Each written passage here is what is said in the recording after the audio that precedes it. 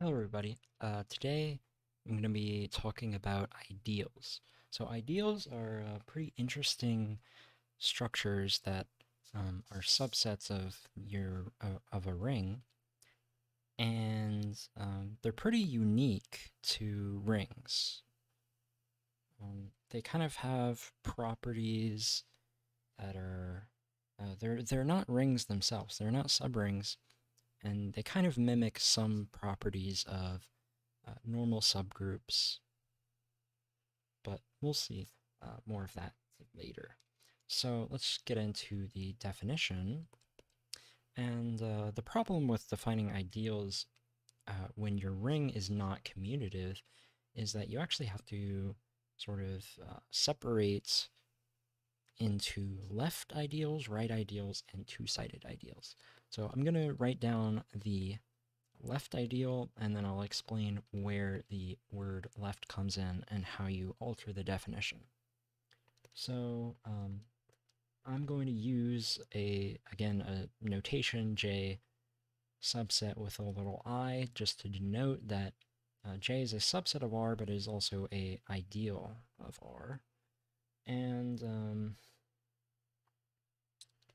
the definition is that 0 is in J, and if X and Y are in J and A is in R, then X plus Y is in J. So J is closed under addition of its elements. And A times X is in J. So we can take any element in the ideal and multiply it by any element in the ring, and we still end up in the ideal. So J is not only closed under multiplication of its own elements, but it is closed under left multiplication by any element in the ring. So this is where the left comes in, is specifically that we are multiplying on the left. Okay. So again, if your ring is not necessarily commutative, then AX might not equal XA, and so you don't necessarily have right multiplication as well. So when R is commutative, the concepts of left ideal coincide with right ideals and two-sided ideals. So from now on, I'm going to sort of just say ideal. And there's going to be a lot of points where I'm assuming R is commutative. But if I'm not assuming R is commutative and I just say ideal, you can take it to be a left ideal. The results will sort of still work if you just focus on one ideal or the other. Okay. So let's look at an example, a sort of very trivial example, and that is that two ideals always exist in R. Namely, these are the 0 ideal, which just consists of the element 0, and the whole ring R is an ideal. And so these sets sort of satisfy the ideal condition kind of trivially, right? So for 0, well, we have zeros in the 0 ideal, and 0 plus 0 is 0, so it's closed under addition, and 0 times anything is 0, so it's closed by multiplication. So this is actually these are both two-sided ideals, right? And so these are called trivial ideals, and R is also called the unit ideal. And the reason for this terminology is that if X is a unit of R, remember a unit is a multiplicatively invertible element, and it's also in an ideal J, then x inverse x, which equals 1, is in J, and so a times 1, which equals a, is in J for all a in R, so J equals R. So in other words, an ideal is equal to the ring if and only if the ideal contains a unit, right? A multiplicatively invertible element. And this actually goes to show that in a field, the only ideals are 0 in the field. Because if you have, 0 is still an ideal, regardless. But if you have a non-zero ideal, if J is not equal to 0, then let X be a non-zero element of J, but X is a unit. Because in a field, by definition of a field, every non-zero element is a unit.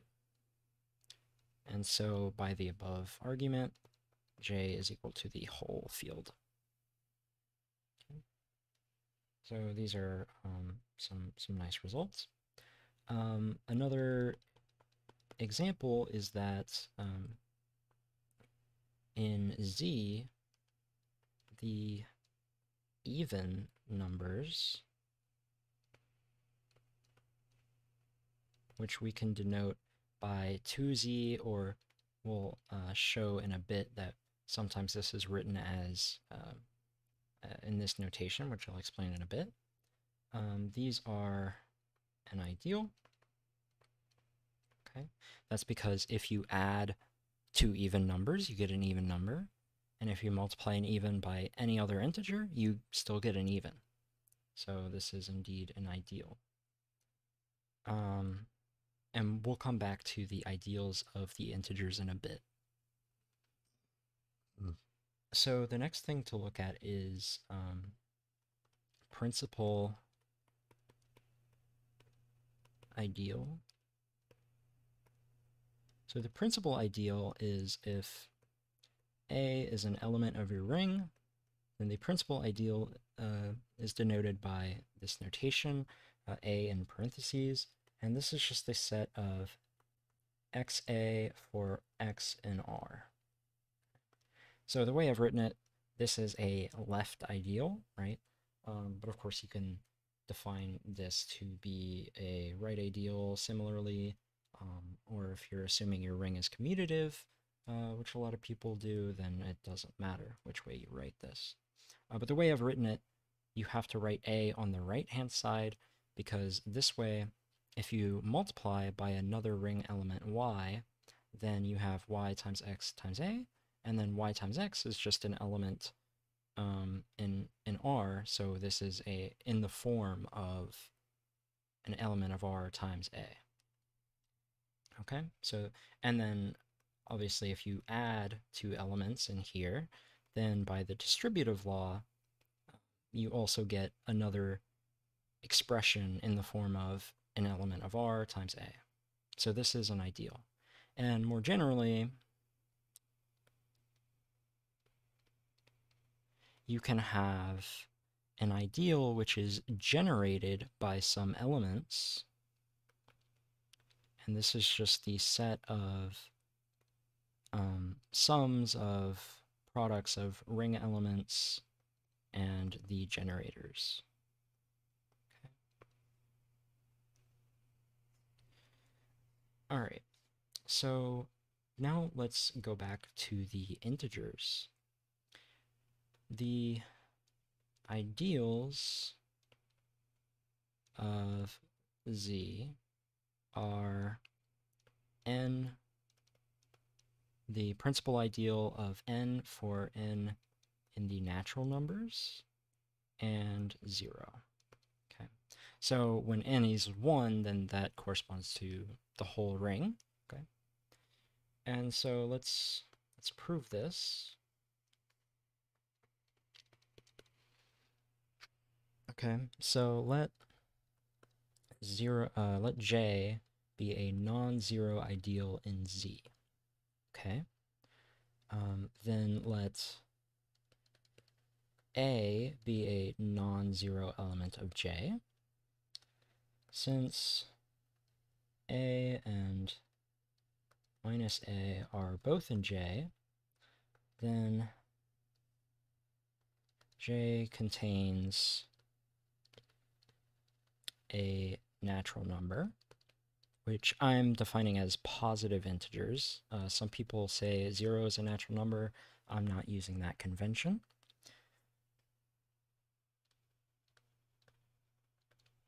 Okay, so J contains some natural number. Obviously, it's going to contain a lot of natural numbers, but J contains some natural number. So by well ordering,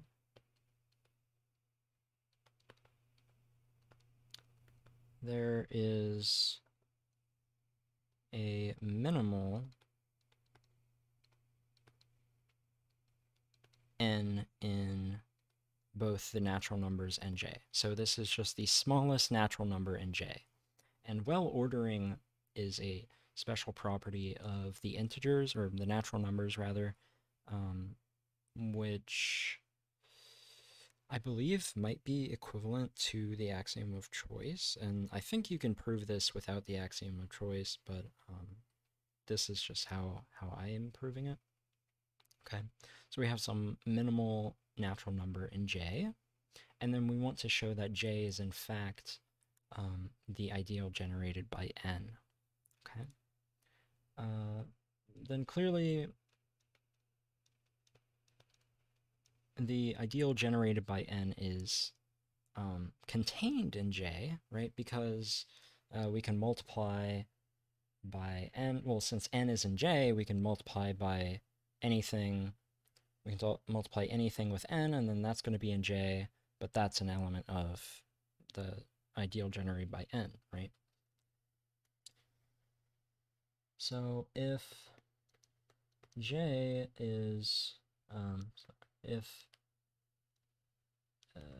X is in J and X is not in N, okay, and remember we're dealing with integers here, so we can write X equals Pn, or rather, I'll write Qn plus R. So this is by the division algorithm.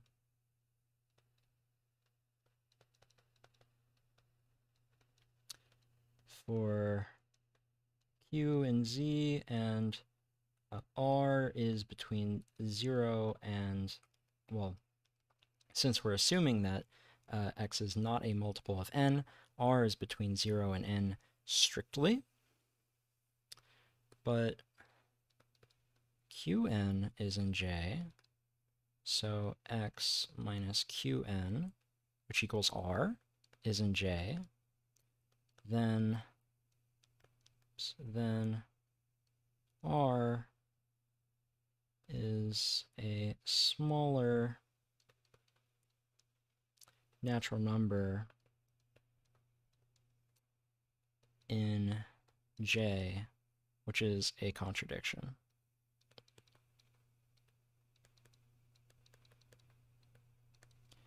Thus, J is equal to the principal ideal of n, right? We showed that if X is in J, then X can't possibly be not a multiple of n, because its remainder has to be in J, and that contradicts n being the smallest natural number in J. Okay. So this is sort of an interesting result of number theory that can be rephrased in terms of ring theory. And this shows that Z is a principal ideal domain. which is just a ring where all the ideals are principal ideals. Okay. So now let's look at some more things we can do with ideals. If J is an ideal of R and X is in R, then X plus J is the set of X plus Y for Y and J. This is usually not an ideal, but I will be making use of this in just a bit, and I'll also be making use of this in either the next video or the video after that, because this is actually a coset of J, right? We can think of this as a coset of J in terms of J being an additive subgroup of R. This is usually not an ideal, but a additive coset.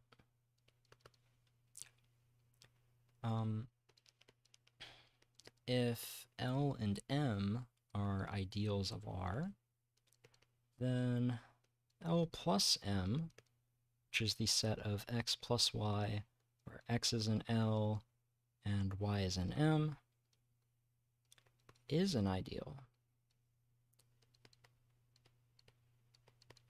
Okay, and again, this is one of the cases where if L and M are left ideals, then this is L plus M is a left ideal. Similarly, if L and M are right ideals, then L plus M is a right ideal.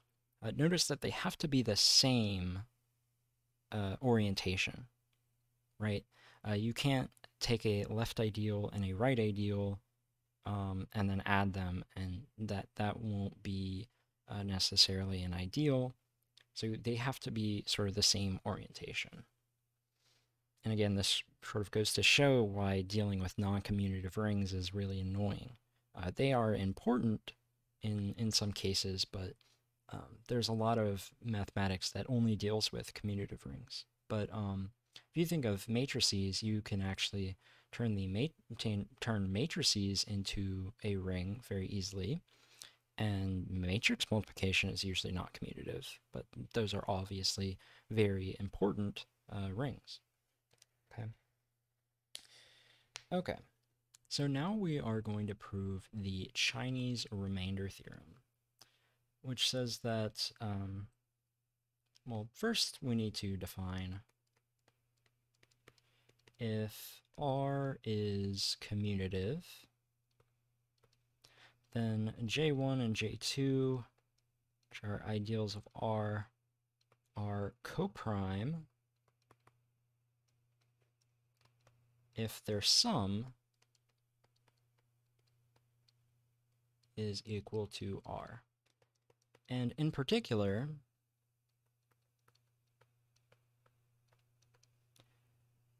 there exists J1 and J2, which are in J1, J2, respectively, such that J1 plus J2 equals 1. Okay, why is that the case? Well, if J1 plus J2 equals R, since 1 is an element of R, then there must be elements of J1 and J2 such that they add to 1. And also, notice that this condition is sufficient for J1 and J2 being coprime, because the sum, essentially, this is going to be in the sum of J1 plus J2, but if 1 is in an ideal, then it must be R, right? That ideal must be R. Okay. So now we are going to prove the Chinese remainder theorem, which says that if J1 and J2 are coprime,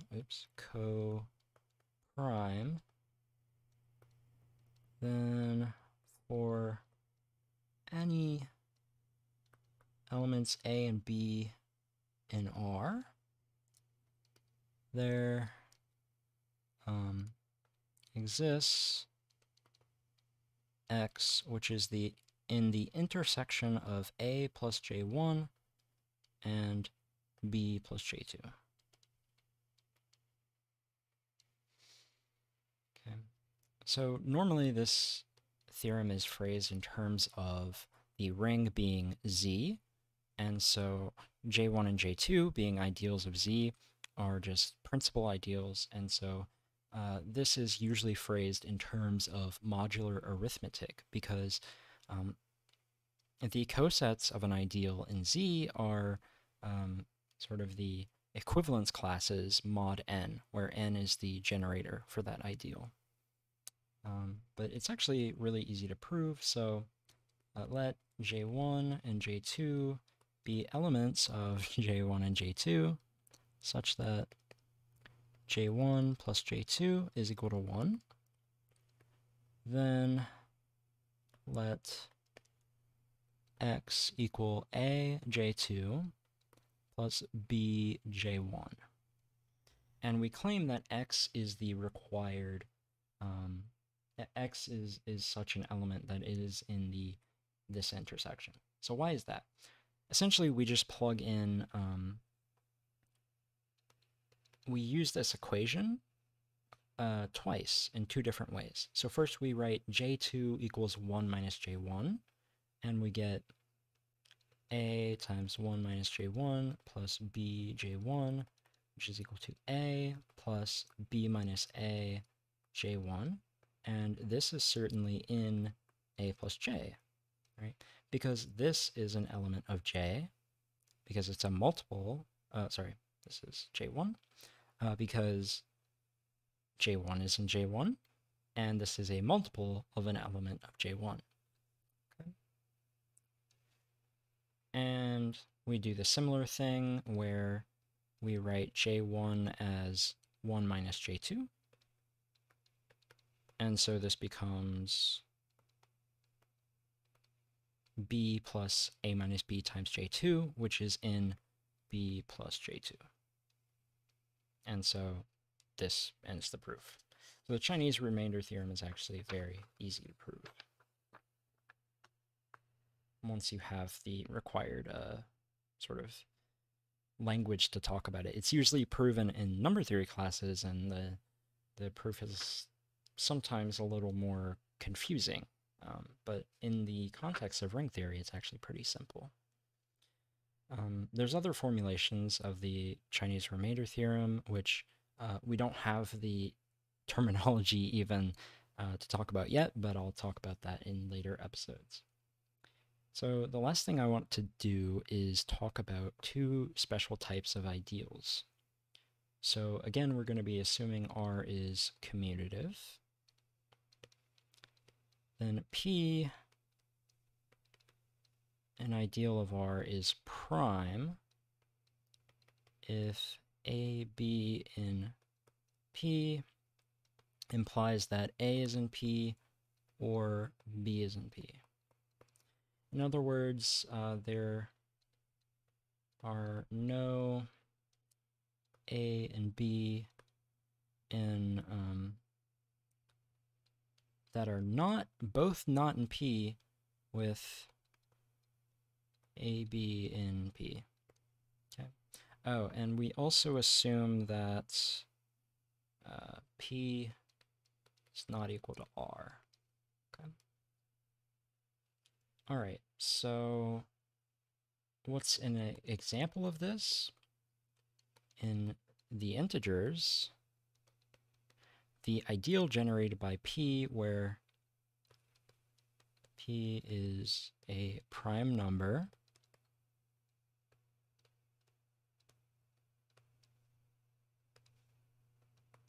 is a prime ideal. And this is essentially saying that you can't take two numbers which are not multiples of P and multiply them and end up with a multiple of P. And this is true. This is true One way you can justify it is by prime factorization, for instance.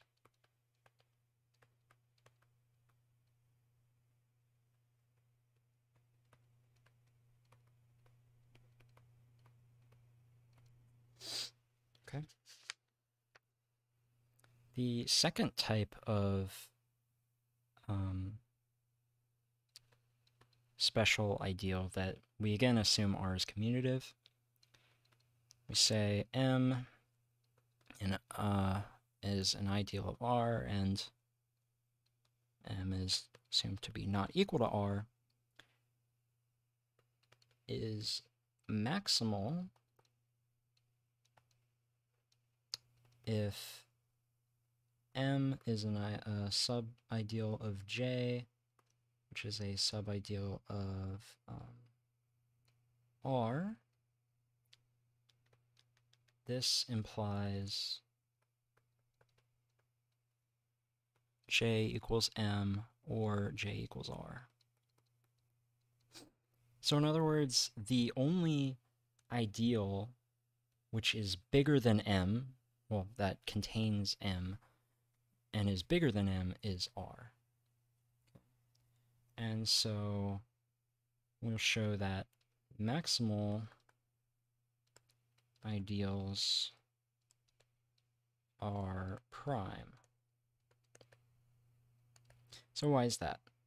So suppose AB is an M and A is not an M. Then M is a subset of the ideal, which is the ideal generated by A plus M, and this is strictly bigger than M because this contains A and it also contains all of M, but A is not an M, so this is strictly bigger than M. So this must be equal to the entire ring.